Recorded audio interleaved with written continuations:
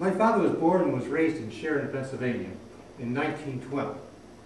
And he went to work as a truck driver, and he spent almost his whole career driving a truck.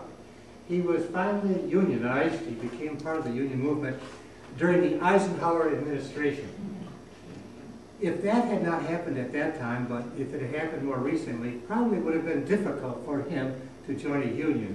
And that really made a big difference in the quality of life of myself and my brothers and my mother. He's now gone to his eternal reward, but it's because of experiences like that also that I'm really very happy to be with you tonight.